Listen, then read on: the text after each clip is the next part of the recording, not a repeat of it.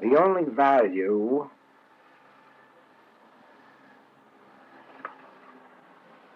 that we are to our world is the degree of demonstration that we show forth in our individual experience.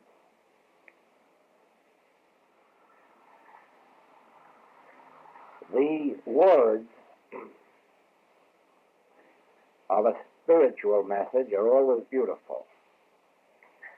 And as a matter of fact, the words of any metaphysical message can always be made very beautiful. But the question is how much substance they have. And in and of themselves, they have none. They become just pretty words on paper. The substance is in the degree of demonstration. And the degree of demonstration has to be mine and yours. And the reason is that if through me a message is presented to you,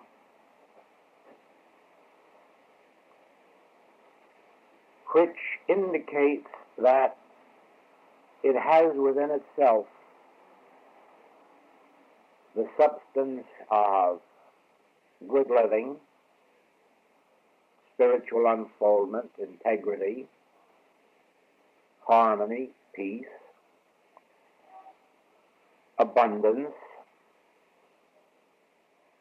of peace and harmony and goodwill. And then my life doesn't show that forth to some degree, visibly, tangibly, then you have the right to throw the book away and say, well, if that's the best he can show forth with it, it doesn't promise much for us. On the other hand, when, as has been the case with the message of the infinite way, that you have seen how the essence of the message has carried it through an unknown individual without any type of human backing or any weapon of the world, money, influence, pull, publishing houses, reputations, without any of that. You have seen how it has carried it around the world, how it has been given acceptance in many fine places, how it has shown forth in the ability to maintain itself and carry itself and establish itself, and how at the same time that it has been able to keep me as an individual active, you might say active beyond any reasonable degree of men at this stage of experience, you must say, indeed, indeed, the message is showing forth in your individual life something that holds promise for my individual life. If you haven't discerned what the message of the infinite way has done for me as an individual, you've really cheated yourself of a great opportunity and of a great joy. I don't publicize it. I don't write books about myself, but I attempt through my daily living to show you what the infinite way is doing in me and through me and for me, individually, personally, so that you may see its possibilities and potentialities for every individual in the world. Now then, if at any given moment you come into an agreement that what you have witnessed in my experience, or what you are witnessing, and in the experience of the unfoldment of the infinite way, if you come into an agreement that this is so, then you know the universal nature of it, and you see its possibilities for yourself. Now, having seen some measure of it, you have undertaken the study and the demonstration of it. I use the word demonstration, and I do it without shame, because you know, as I do, that I'm not speaking of the demonstration of automobiles or dollar bills. I'm speaking of the demonstration of the infinite way, that is, the demonstration of the presence of God resulting in the harmonies of human experience. And you have undertaken its study, practice, demonstration. But surely now, those who come to you will also judge it in some measure by your demonstration. If you yourself are not showing forth some greater degree of health than would ordinarily be expected of a human being at your stage of unfoldment, if you're not showing forth some greater degree of intelligence, of guidance, of inner direction, if you're not showing forth the fruitage of the Spirit in peacefulness, in joy, and even in a lack of those human qualities that are so prevalent, envy, jealousy, hate, malice, competition, so forth and so on, then you hardly can expect that those who are led to you will receive much of an inspiration by your example. So that you, in each group, the few that meet like this, have upon themselves a great responsibility. And that responsibility is not in glorifying themselves by sitting up on a platform, because in the end, they end up in disgrace. They end up by having themselves ashamed of themselves and everybody else. Success in this work doesn't lie in attaining a platform or preening oneself before the public. Success lies in the ability to raise an open human consciousness to its divinity and show forth the fruits of the Spirit. And if you haven't been able to do it in a measure for yourself, you cannot do it for others. So each one then who conducts tape work, even if they went no further than that, must be showing forth the fruitage of the message to enough of a degree so that those who come can say, well, you certainly are bearing witness to what you're standing before us with. But it isn't possible that for long that you will be able to confine yourself merely to grinding out an organ, tape recorder. That can't go on for very long, because in the very nature of this world, those who come to listen are bound to come or want to come to someone for an explanation of this point or that point that they're not catching from the tape itself, because there are points brought out on one tape and sometimes they're exemplified or enlarged upon on another tape. And the message itself can't always be presented in its fullness in one tape. So I would really believe that many people, if they're listening with their ears open, would have questions after they hear a tape, especially after they hear it 2 or 3 times. And it is you who are conducting those meetings to whom they would go. And if you haven't the answer, then are they lost indeed? So it becomes necessary that even if you start with no further expectancy than to hold or conduct a tape group, you must, behind the scenes, be absolutely prepared with the full and correct knowledge of the letter of the message. You must be able to answer any question. You must know the books thoroughly, all of the books, and be able to answer all of the questions that could be asked in those books. And also you must understand the tapes that you're presenting. They must be clear to you. You must know what's in them and why it's in them, so that when someone says, well, what does that mean? That you can answer. Or, well, this contradicts what I have been taught in my former metaphysical belief or my Orthodox church, and you have the answer for that. In other words, even to do nothing more than conduct a tape recording work, you must be a walking encyclopedia of the message of the infinite way.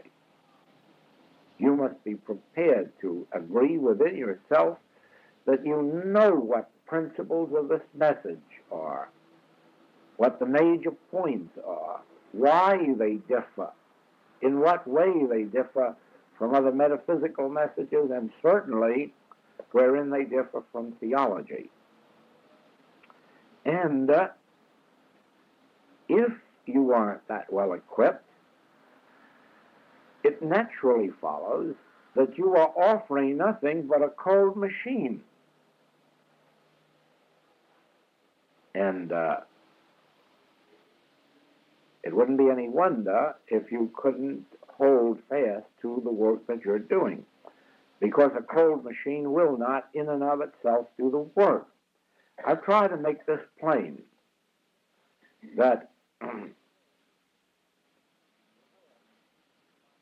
the world received as fine a message from Gautama the Buddha as it can hope to have. It received as fine a message from Christ Jesus as the world will ever need. The message of Zen, when it's properly understood, or the message of Tao, when it's properly understood, will not only save individuals, but could save the world. But it hasn't done it, isn't doing it. Never believe for a minute that the infinite way is going to do what they didn't do in and of itself.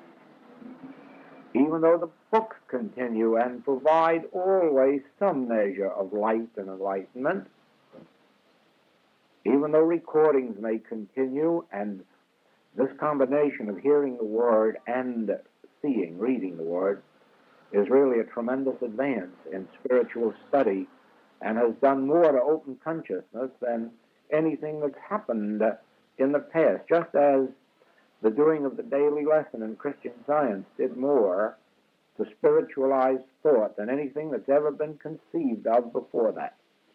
That's the biggest advance in spiritual living and studying that has ever been attained. Just the doing of the daily lesson for 10 years, if it were done by people with their minds awake, alert, really seeking to get something, will and does transform lives, changes whole natures and characters. Just nothing more than 45 minutes to an hour of abiding in the Bible and science and health. That will do that. This is even more true now with our tape recorders. This reaching of human consciousness through the eye and through the ear is as big an advance, if not bigger, than the doing of the daily lesson was.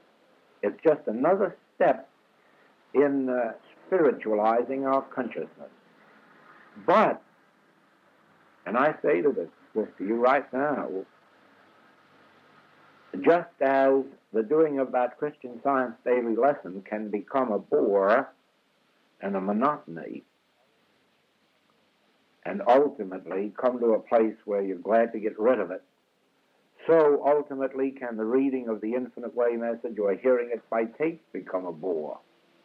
There's only one thing can save it, and that is the consciousness of the individuals controlling the situation. In other words, if you have a group coming into you and you are spiritually alert, you know your message thoroughly, and to the best of your ability you're living the message, then those who come to you will catch the fire. And the reading of the books and the hearing of the tapes will become a permanent dispensation that will open and enlarge the consciousness of the world. But if you who sit at these controls go mentally or spiritually dead, then so do your hearers go spiritually dead. Because there has to be a spark of fire to ignite even a well-intentioned soul. And that spark of fire must come from the consciousness of the individual. And I've witnessed in the past that where there were Christian Science practitioners or teachers of life, of vitality, of spiritual integrity, that they just fired and inspired their students or patients and kept their interest alive in the lesson and in all functions of the work. And where that didn't exist, the church gradually just went down until it was nothing more or less than a meeting place for people who were superstitious and afraid to miss a service. Now, it is the function of the first reader and the second reader. It is the function of the practitioners and the teachers in the church to maintain such a high state of consciousness that the membership rise to it. And that's the same thing with us.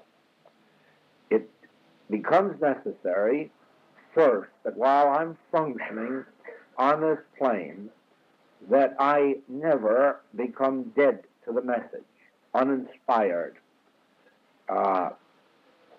monotonous, that the classes and lectures never become a chore or a job to be done, that each occasion on a platform becomes a new experience, a dedicated experience, sometimes a fearful one. Because if you really and truly are alive on a fire, you can't rest until you're sure that you're sufficiently out of the way for the message to come through. And heaven help the message if the day should ever come that I stay too long on the scene and get tired of it and boresome and monotonous. The message would die with that kind of leadership. So it is with you. The message cannot go on unless you are lit, really lighted up with inspiration, love for the message, devotion to the message, belief in it, confidence in it, and a showing forth of its fruitage. And then treat it so that every occasion is an inspiration. Every occasion is an occasion for healing. In all these years, I have never gone into an office or gone onto a platform without the conviction that there must be healing, that this inner contact must result in healing for those who are attuned. That is why I love it. That is why I'm alive and alert with it. That's why I burn with it. But you have to too, because this is my message, it's God's message.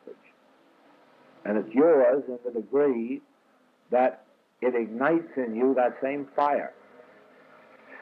Now, assuming that this is true, and that when you conduct your tape recording meetings, that you do not look on yourself as a teacher, the tapes and the books are the teachers, and you are merely there as, well, it would appear at first, just as the fifth wheel on the cart, just sitting around to grind the tape out. But you'll soon find that that is really not true. That's really not true. You're really sitting there as the representative of the message on earth in that particular sphere and area. And those who are listening are looking to you in that way. They're looking to you, first of all, to inspire them by your example. Secondly, to be able to answer their questions. At first, they may not consciously think of that.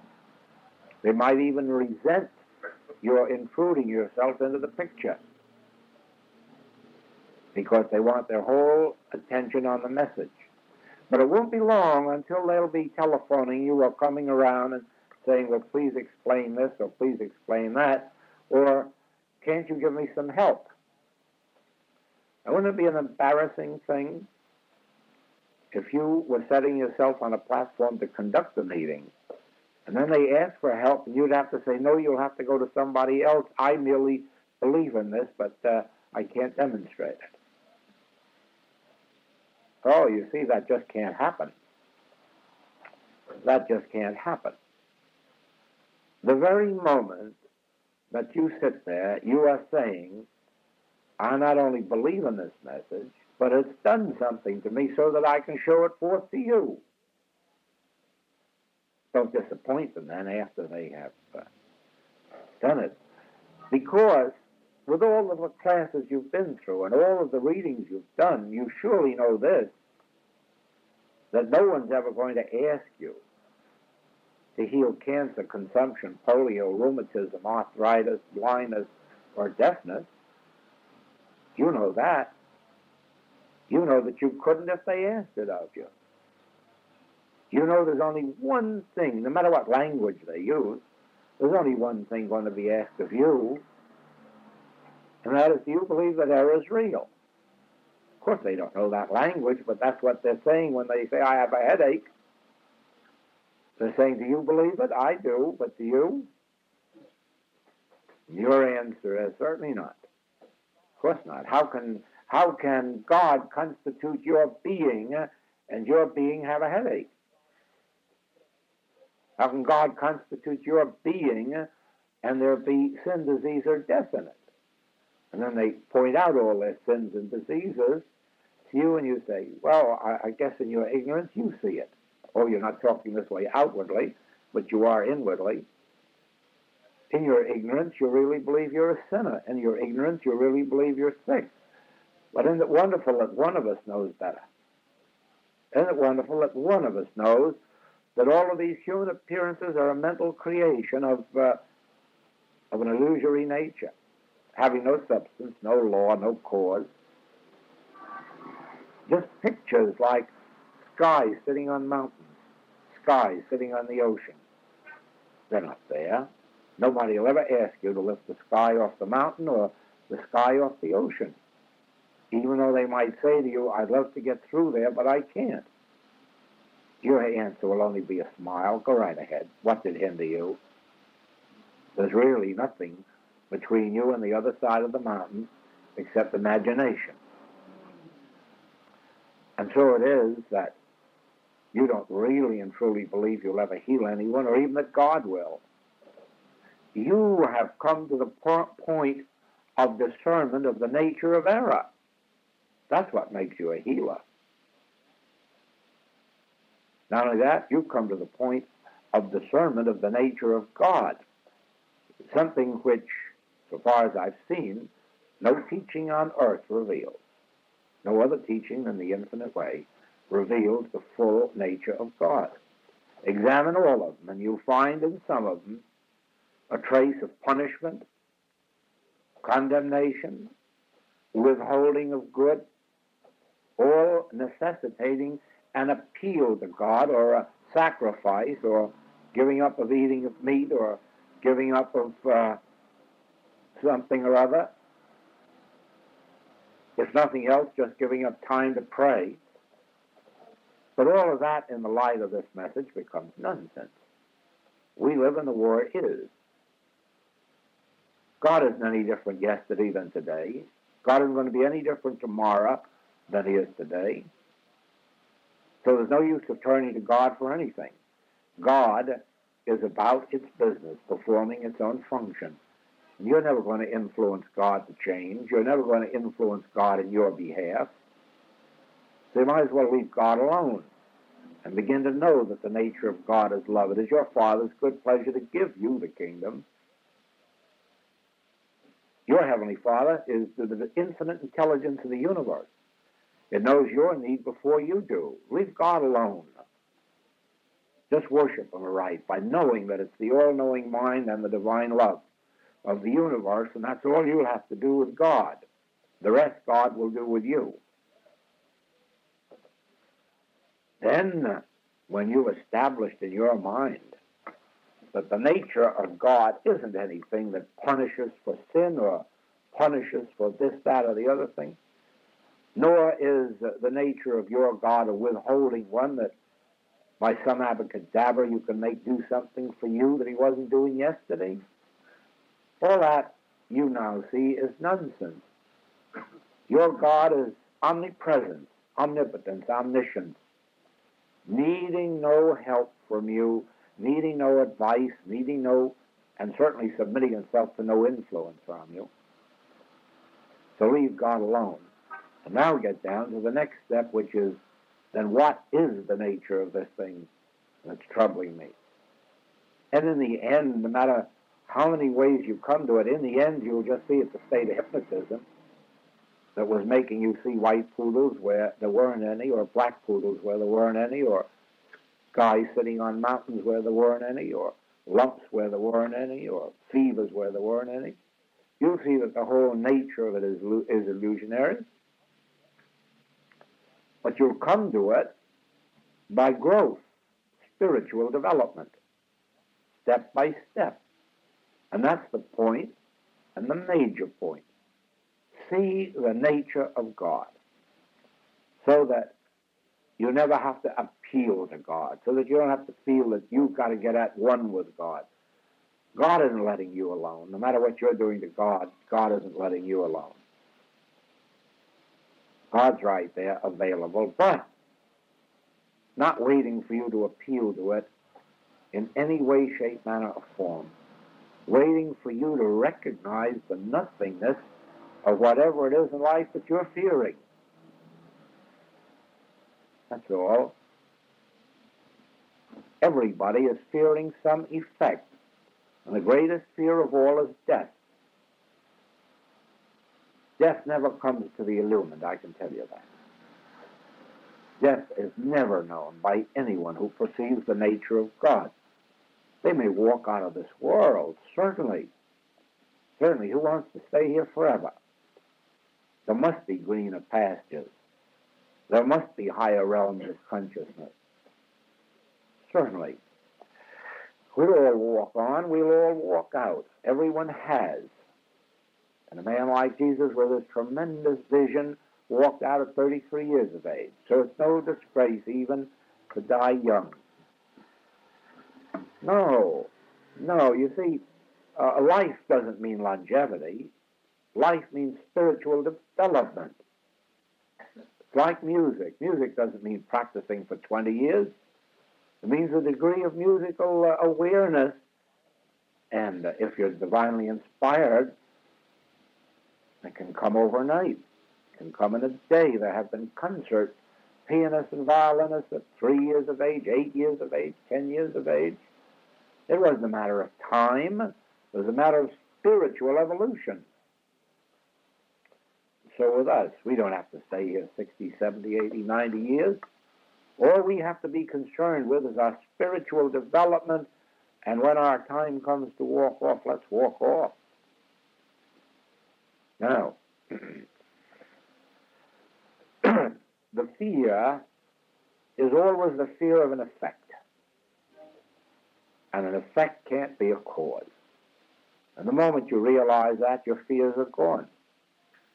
You don't even fear poverty. What possible difference could it make except human pride, whether you had a lot of money or a little money or no money? Life is lived not by what we have, but what we are in God, and our sufficiency is of God. And it's really true that no one has ever seen the righteous baking bread. They may not have been riding in Cadillacs. What difference does it make? What difference? We don't live by effects, we live by cause. And yet everything is provided in its line. But not as long as we're going to fear poverty, Not as long as we're going to fear to have too little, just because our neighbors are going to comment or our friends are going to think we're failures, and they measure our success by the amount of dollars or the quality of clothes. That's nonsense. Absolute nonsense. That's really living not only in the world, but of the world. So when we stop fearing death,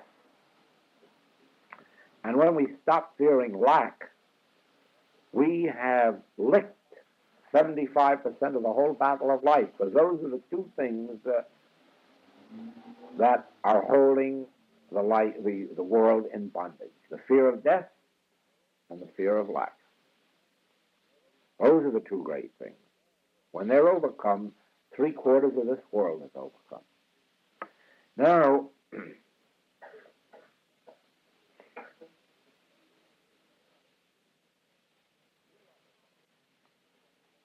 you are the one then that shows that forth to your student or to the tape recorder student,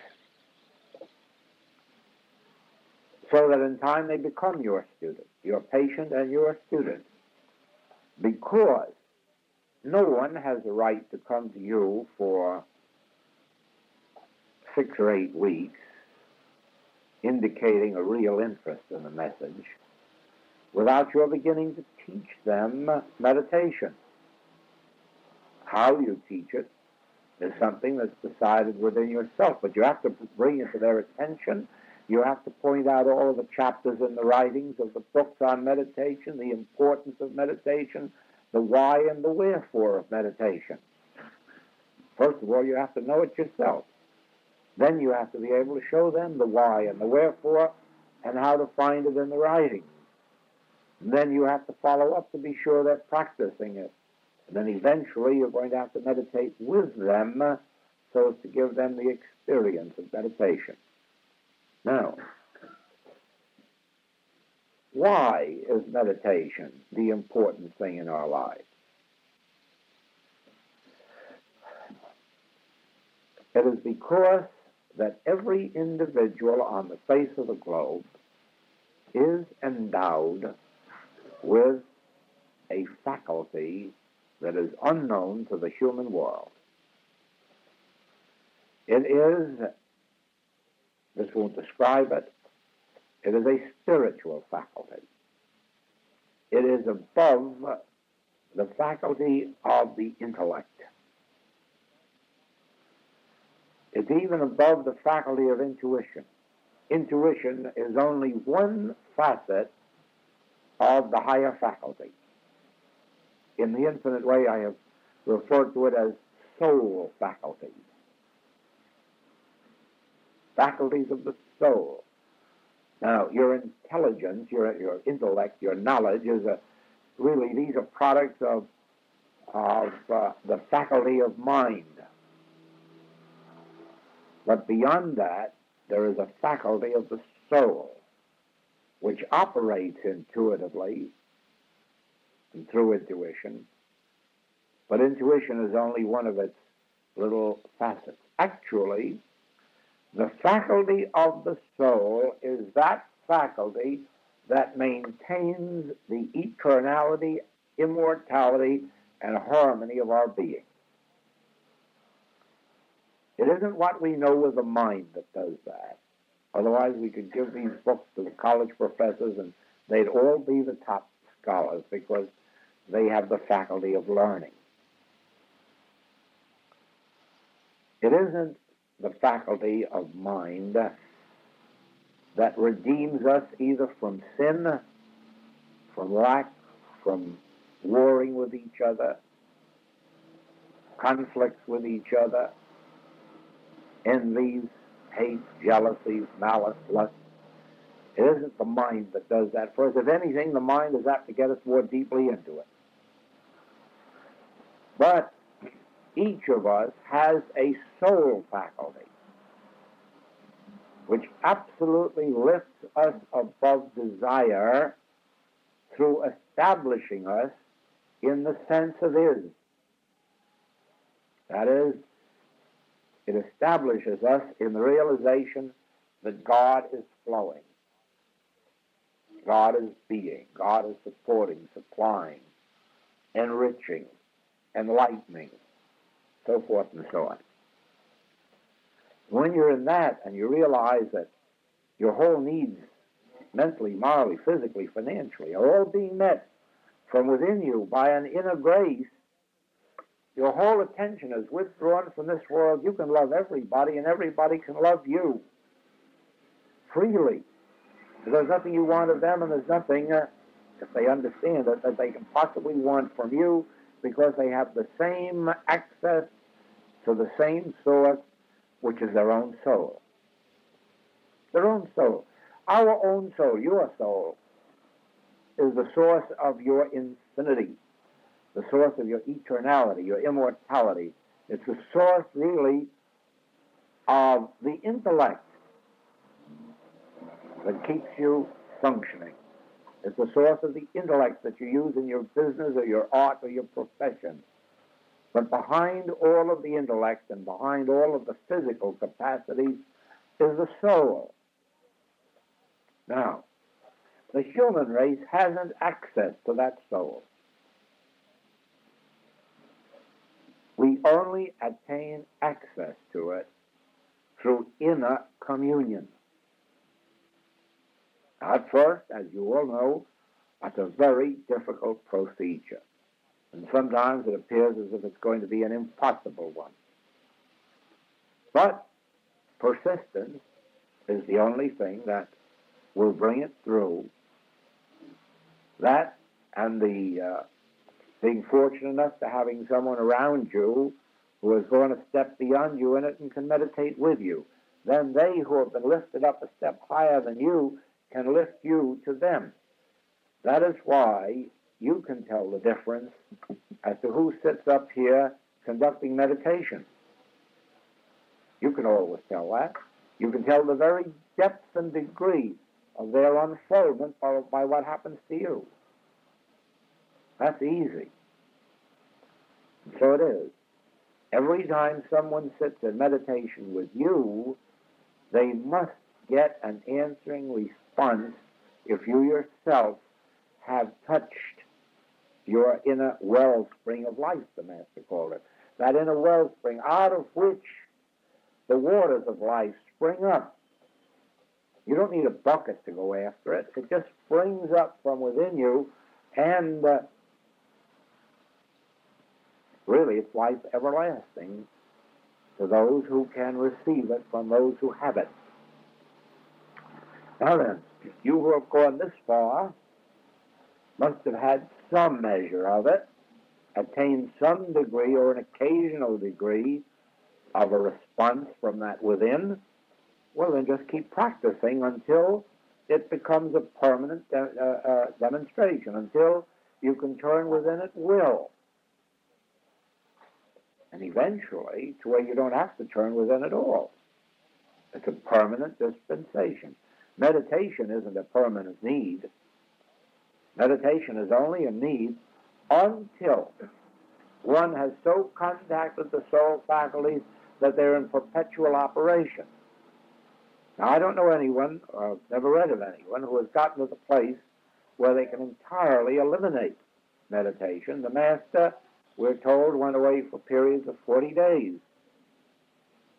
And I think we're pretty certain what he did when he was away those 40 days. He communed with the Father. That is, he meditated. He went within.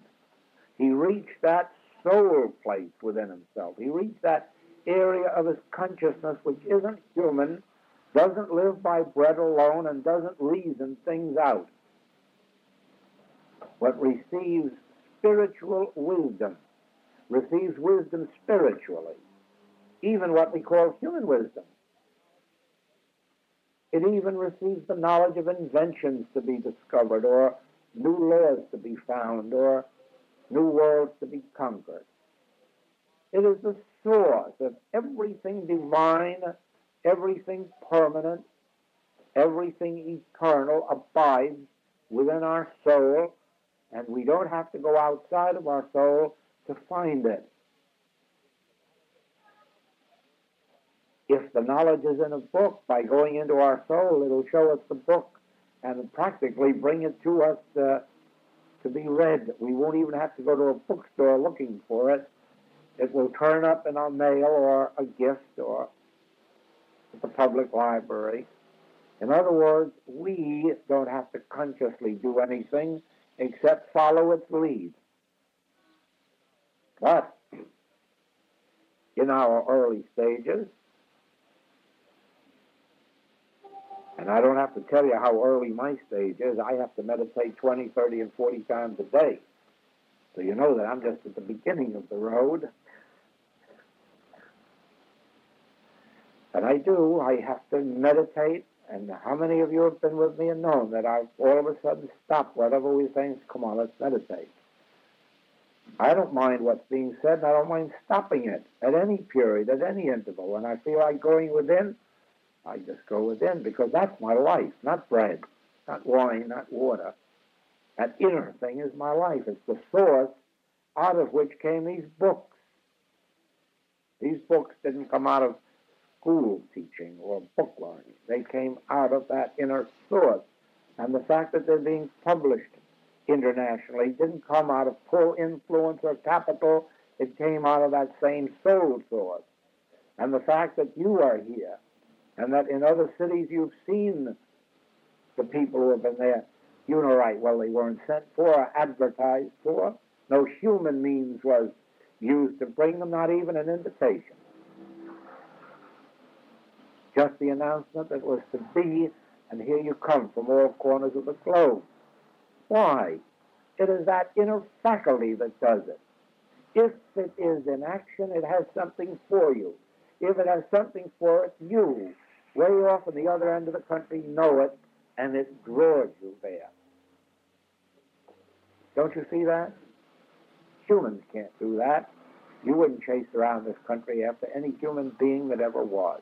You are being drawn by an inner light that is within yourself, and it is drawing you to the light that can light the light that is within yourself. That's all that takes place. Now, those who are drawn to you have a light within themselves, faintly visible at the present time, but that light is drawing them to a greater degree of the light which is already awakened in you. And the reason they're coming to you is that your greater light pour into them still greater light. And that's the way it works.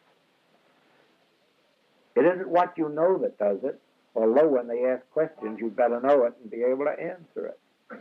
Because that is a, shall we call it a bridge?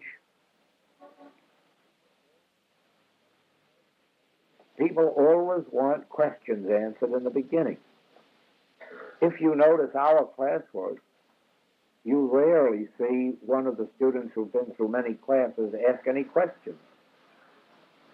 They know by then that even getting an answer to questions doesn't solve their problem. So all they want is not to have questions answered. They just want to sit in the light and the peace and the quiet and the comfort. By that time, we're through with words and thoughts, and we all know that nothing is going to bring us into our spiritual heritage but sharing the light with each other. And so you'll find out of all these questions last night, I don't think there was a question from one of our older students. And it's always that way. Whenever I go into a city and conduct the first class, every night I'm piled high with questions. After I've been back 3 times, no more questions. By that time, they don't care whether they know or not. They want to feel.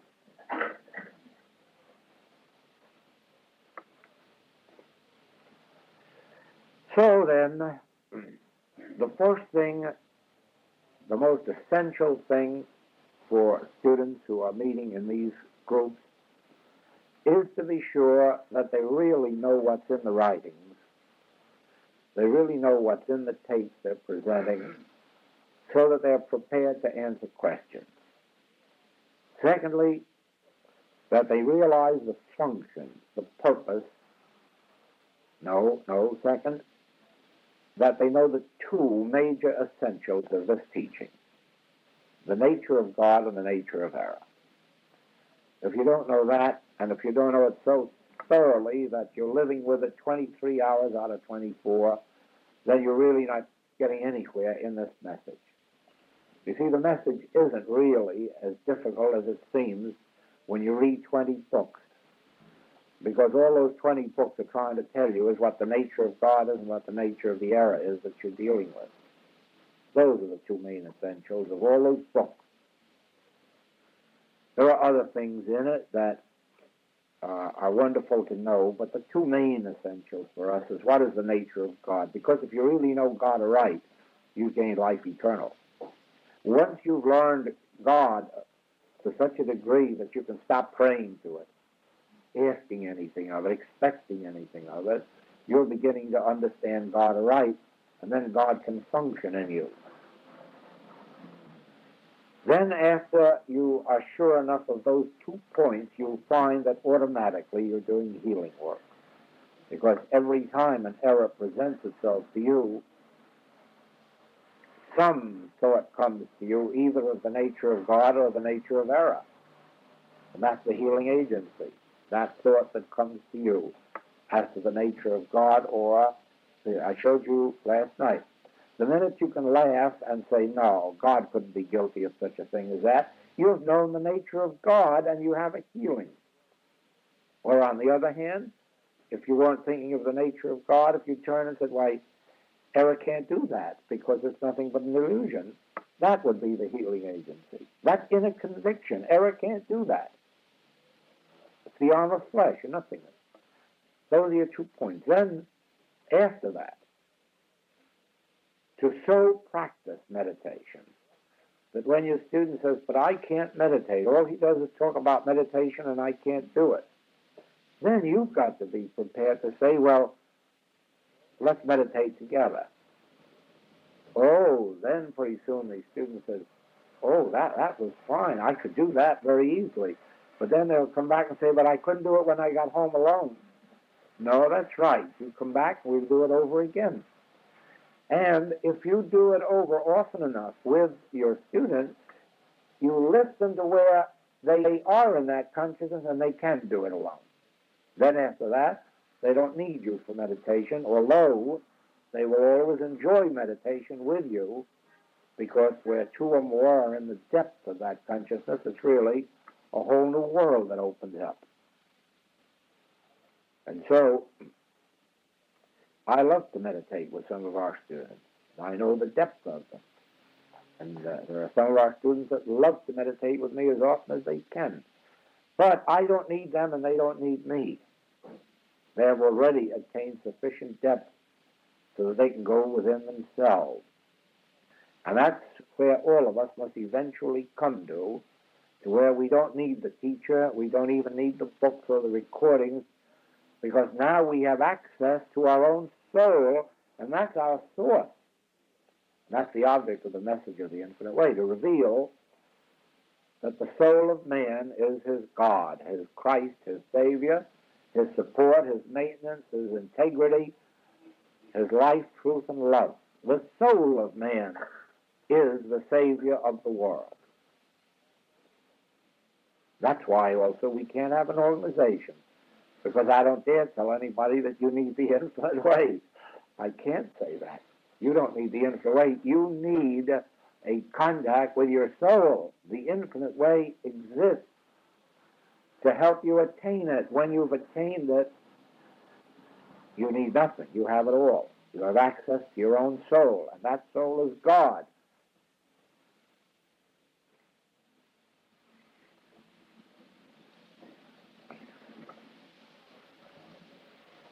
Let's stop for a minute.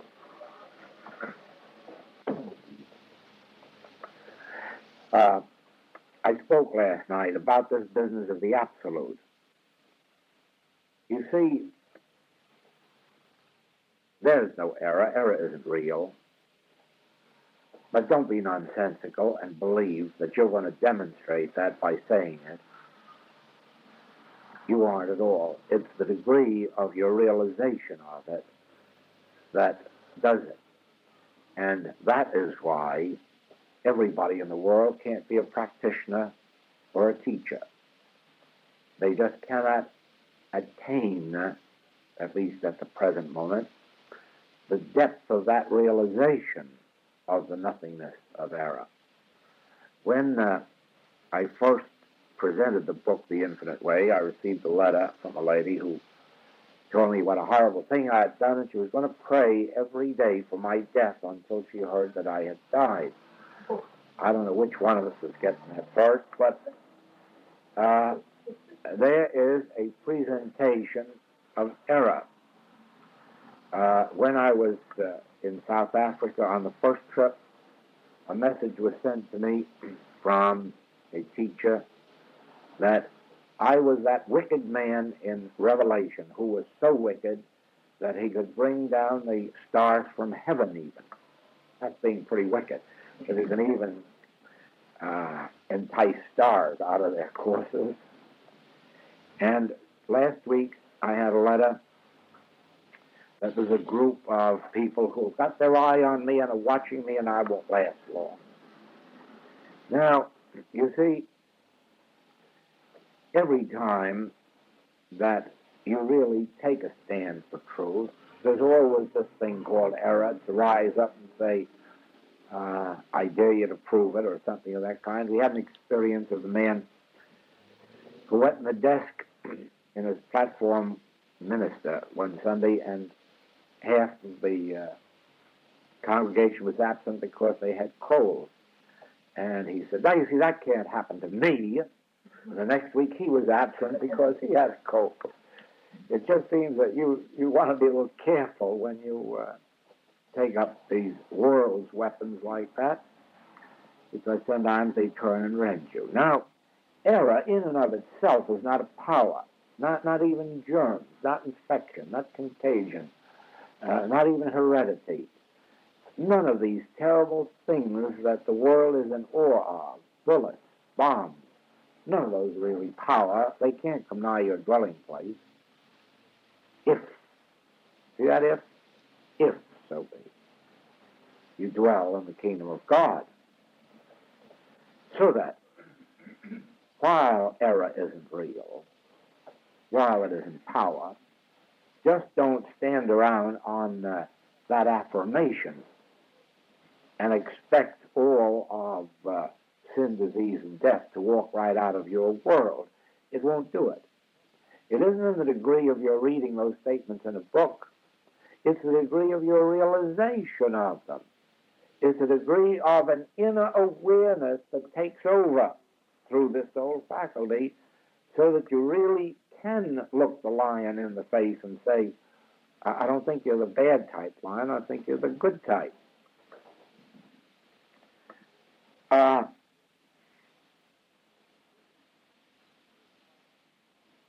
This is what determines the degree of healing power.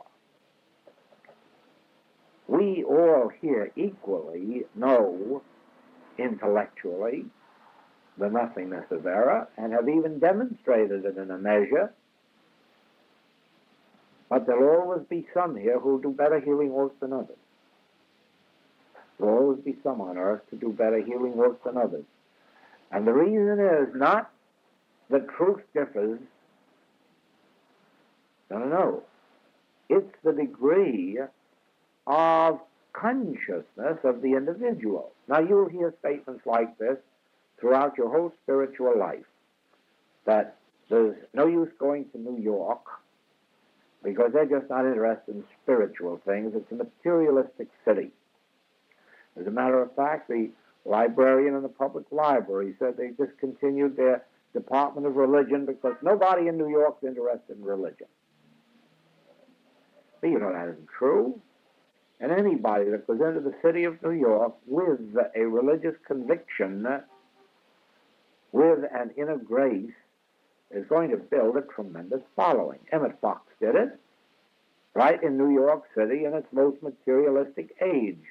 But he did it because the man had really contacted God. He really was a state of God awareness. He was a deeply spiritual man who had early in life made his contact and never lost it. When he was overcome with the pressure of the humans around him that naturally gravitate where organization comes in and you have to be with him. But he built a tremendous following, not only in New York, but from all over the country, and he did it purely with his inner spiritual light. Even though he wrote his message simply, he was himself a profound spiritual light. Now, so it is, you will hear that there is no use going to Los Angeles, or there's no use going to San Francisco. Well, if you go to San Francisco today, you'll find there's no metaphysical work going on there. Outside of the Christian Science churches and a couple of small unity centers, there's really no spiritual work. And so they'll point to that and say, why, San Francisco can't maintain a spiritual work. Well, don't you ever believe it, because I was there for 2 years, and we had audiences of 900 and 1,000 and 1,100. We had classes, closed classes, twice a day with over 200 in them. And that was only limited by the size of the place we had to work in, and that the work was only 2 years. There's no limit to what could be done in San Francisco. No limit at all. It has nothing to do with the place. Nothing. It has to do with your individual degree of spiritual consciousness. Since the war, there have been 4 men that I know of from the United States who have made round-the-world trips with metaphysical messages, and none have never repeated. The one and the only, and met with very small response on their way. Very unsatisfactory response. And this work is just growing and growing and growing by leaps and bounds. It has nothing to do with the place. It has nothing to do with the nation. It has nothing to do with the city. It has nothing to do with the degree of its morals or lack of morals or materialism. It has to do with the degree of the individual.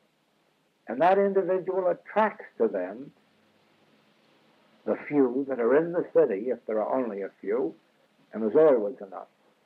There's never been a city or town or village in the world where there wasn't enough people seeking spiritual light to follow those who have spiritual light.